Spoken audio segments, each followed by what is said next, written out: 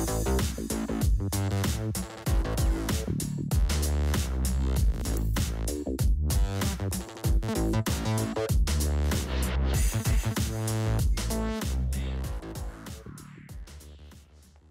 everyone. Is it well enough? Do you hear me? Yeah? Cool. It's a pleasure to be here. I'm Mikhail, and today I'm gonna be talking about the decentralized applications and the infrastructure behind them, how you can, as a developers, build them with JavaScript. Basically, a quick about me section. I'm a full stack developer. I now live and work in Amsterdam. I work for one of the banks. I've been developing for the last 10 years or so, like trying new APIs and libraries and sharing my knowledge with fellow developers. So to give a better grasp about what is DApps or decentralized applications, we'll have to first go to the to get to know what is smart contracts on blockchain, because this is kind of the underlying layer for the decentralized applications. After that, we will take a look at the definition of what is a DApp, and then look at some JavaScript code, how you can actually interact with a blockchain from your JavaScript code. Then I'll go through some tools and some workflows, if we have enough time. Okay, so let's get started. Just a quick reminder for those who were not here for the last 5 years about the blockchain. Who ever heard and who knows what the blockchain is? Can you please raise your hand? Okay, it's like 1/3, not bad. Okay, just as a summary, you can look at this. It's basically a simplified definition what the blockchain from a developer's perspective is. It's basically the new state of your system, the new block is something that takes into account the older state of the system. The older block applies some function to it, like hashing function. And that's how you can basically build on top of the previous ones. And then you can trace it back again. So one of the examples is Git that we all use, hopefully, for sustaining the code base. And you can always switch back 10 days before and see what were the changes in your code at that moment. So you can roll back and forth. And this is basically the same goes for the blockchain infrastructure. Every next block contains the information about the previous ones. And that would be really handy when we keep exploring the things. So today we'll be talking specifically about the Ethereum blockchain, because basically that one in the data parameter has not only just information about the transactions, like I've sent the money to you or something like that, but it also can contain much more sophisticated stuff in this data attribute. So it's relatively new. It's from 2015. It has quite a solid market share. But the main feature for us as a developers is that it has the smart contracts functionality. We'll dive deeper into what a smart contract is, but just for you to understand. So the definition was done about like quite some time ago. It's pretty generic. It's basically saying that we can encode some business rules into the code and make sure that the code validates the current state and applies the following algorithms. It's being explored in nowadays by a lot of industries where you need privacy, where you need traceability and stuff like that. So let's take a look at actual code example of what can be a smart contract. So here you can see really simplified version of it. So it can remind you some server-side language like Java. Basically, it has static typing, it has modifiers, and it has methods and properties on the contract. So the main entity, the first-class citizen, is a contract, and it's basically a definition of business rules that you want to apply and you want to validate. There's much more than that, of course, in it, but we'll just keep it short and move on to actually using it in your JavaScript code. To get a little better overview how that might work, if you heard about the stored procedures in SQL, that's something you can think of like this. When it's a piece of code which is on the server side, close to your database, and can validate and let's say extract some data, but it's not in your backend code, but it's further down the stack. So if you think of smart contracts, it's something like that. It's stored in the blockchain. It works within a blockchain, and you can access it to retrieve the data for your app. Let's take a look at the life cycle of those entities.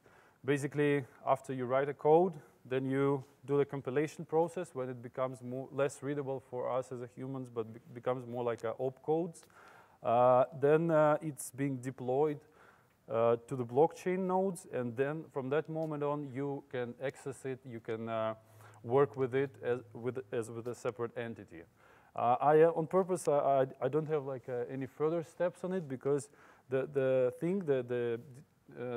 specific of a blockchain is if that something is deployed there or placed there, you can't really get rid of it. It's good and bad at the same time, but that's what we have to deal with. So for example, we write some contract code, we deployed it to the chain, and we'll get the address, something like this, back. With this address, you can interact, you can retrieve data from it, you can send funds to it. So it becomes a separate entity, let's say. Like, think of it as a chatbot. A chatbot won't start talking to you on its own, but if you talk to a chatbot, you can get something back. So this is a smart contract in Ethereum. So who actually gonna need all that? Why I was talking a lot about this? So it's only about just to explain you what is a decentralized application, or it's, in short, it's called DApp. Basically, it's the application that uses blockchain as one of its data sources. And you can retrieve data from blockchain, or you can place it there. As an example, I've placed a couple of those. Maybe you heard about the second one. But the first one, I would say, is a bit more solid and interesting from a developer's perspective. It's a file system which employs a blockchain for storing the private information. And it's basically something like Google Drive, but distributed across all the nodes. And it's more resilient, more stable for, let's say, network disturbances and stuff like that. So until the network exists, until some nodes exist, you can still retrieve your information. It's not centralized. That's one of the biggest selling points about any blockchain architecture. Okay, that was long intro, I guess. Now let's look at actual JavaScript workflow, how we as developers can build stuff that works with the blockchain. For that, first we will need Web3. This is a library from one of the groups of the developers who work with blockchain for last years.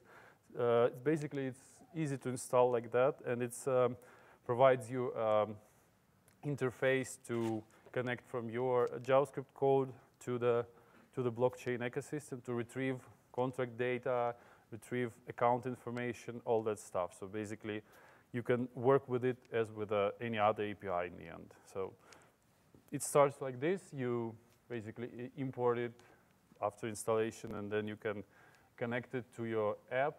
Here there is a line about the provider.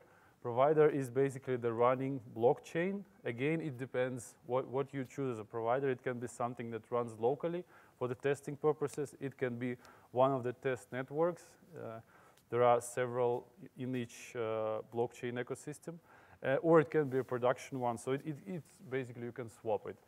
After that, you can verify that the status is on, that it's up and running, and then you can work with it, as I said, with any other third-party API. Let's look at some of the workflows.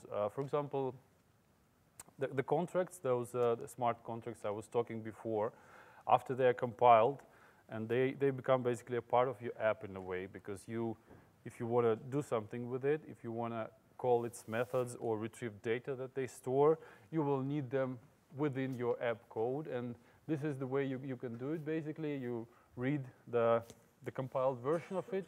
This ABI is basically, it's a binary interface file, so it's something that is happening with a contract code after it's being compiled, and then you can use it in your JavaScript to interact with it. For example, here we want to call one of the methods on the contract. I have a contract code on the right, like it was in the beginning, and the JavaScript part is on the left. Basically, it's asynchronous, as you can see. So when you make sure that the app is online and the contract is accessible, then you can call a methods on it and retrieve data like this, for example. As you can imagine, if we're building the app for users, we need some user data, like user accounts. So I cannot trigger some transaction. I cannot send funds or receive funds if I don't have my own account in the system. So again, Web3 has a whole list of methods to do all that. You can retrieve the accounts from the system that belong to that user and then continue other operations on behalf of the user. That's quite a simplified view, of course, but I'll have more about the tooling in the further slides.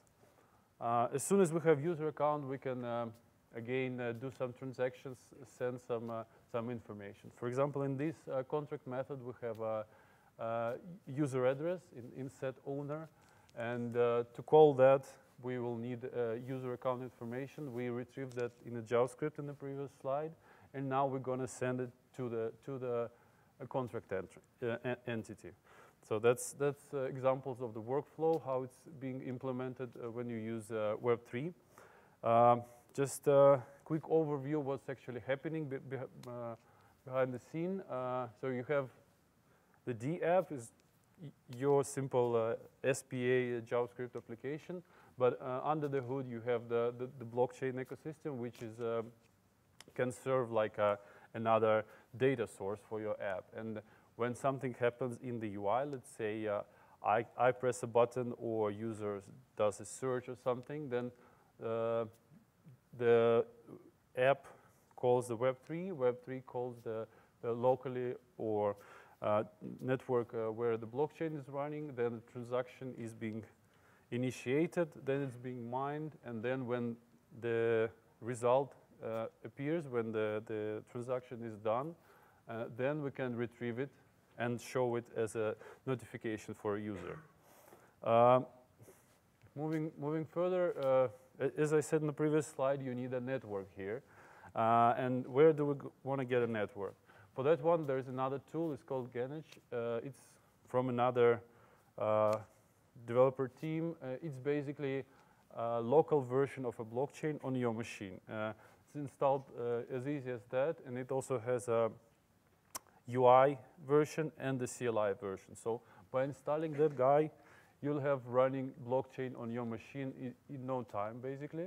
It creates some test accounts, and you can really interact with it from your app and do the testing. Play with it, it's really cool. Another tool you will need to actually compile the contracts, because again, as I said, contracts are not usable until they are compiled and installed into the chain. It's called Truffle. It's actually the whole list of tools. It's a suite where you can compile the contracts, migrate. Migration is basically a process when you have a newer version. As I said before, you can't really change something that is already deployed into the chain. That's why there is a migration procedure when you have one static contract which is pointing to different version of a newly deployed one. So yeah, again, this tool is installed pretty easily, and if you are a beginner, there's a really nice functionality. You can get simple DApps with the contracts, and you can run like Truffle unbox and then the name of this package, and then you will get the whole structure of a simple app which can do one or two things, like the one I was showing in the code before. So really take a look at it, play with it. You will get a better picture of how things are connected, how things are working together. Just to wrap up about the actual workflow process. So as I said, for local development, you have Ganage CLI as a network and Web3 as a provider for the chain. If you move on, let's say, to more testing environment, Ethereum, for example, they have around 5 or 6 test networks where basically you can deploy contracts, you can run it there, but it's more like a test, so it's not real money involved there. That's why you can play around with that. But as long as your yeah, project is more or less finished, or you want to release it, then you go to a real Ethereum chain, or for example, if it's some corporate product, then you can run actually a private blockchain. There are a lot of, well, not a lot, but there are several tools where you can do that. And yeah, it doesn't mean that any blockchain application should be using the open network. It's just a concept that can be run on premise. There is even more tools. Of course, you cannot really fit all of them in 20 minutes talk. Like there is an IDE where you can write smart contracts, debug, and compile. There is bindings for React.js apps. That's, I think, pretty cool if you're a JavaScript developer. So basically, it will take care for managing the state of the blockchain for you in the JavaScript side.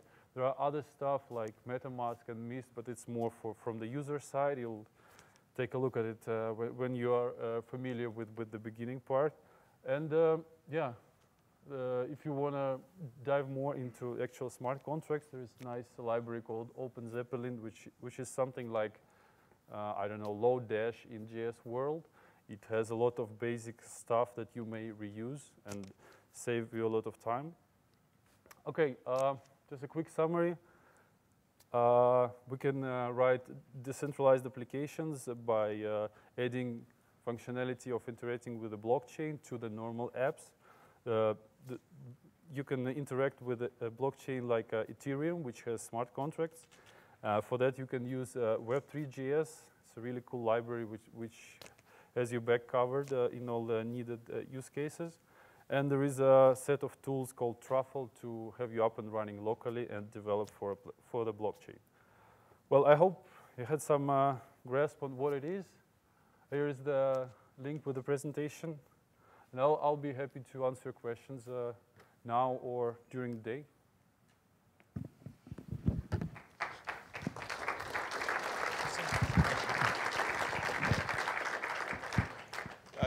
Any questions?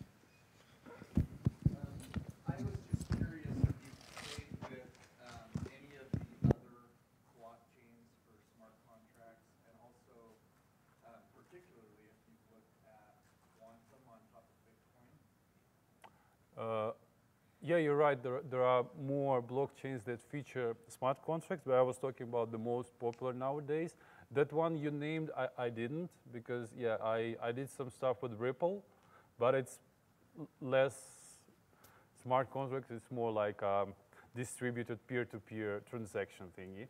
But yeah, I mean, it's the booming industry, and there's you don't have time to take a look at all the rising things. So I just try to summarize one of the mainstream ones for you.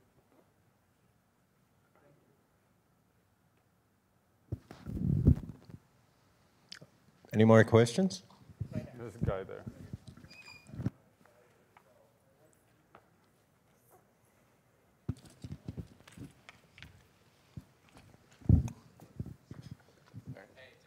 Oh, sorry.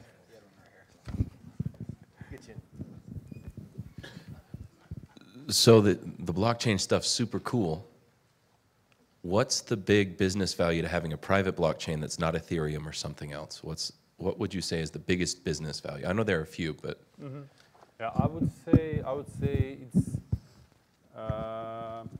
it could be used with the consortium of businesses, the companies that already work together, but they want to put their trust on a more digital manner. Let's say supply chain or the banking industry, they kind of already work together and they trust, but they don't really trust, right? You want something written in a immutable format, and that's, I think, where you can really employ a privately run blockchain. I mean, it doesn't need to be closed from everybody. It's just closed ecosystem, like internal network of a company. That's it. So, does that answer your question? Yeah. Okay.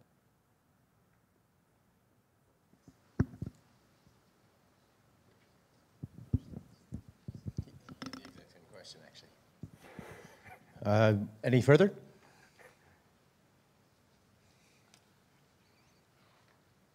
Okay. One more.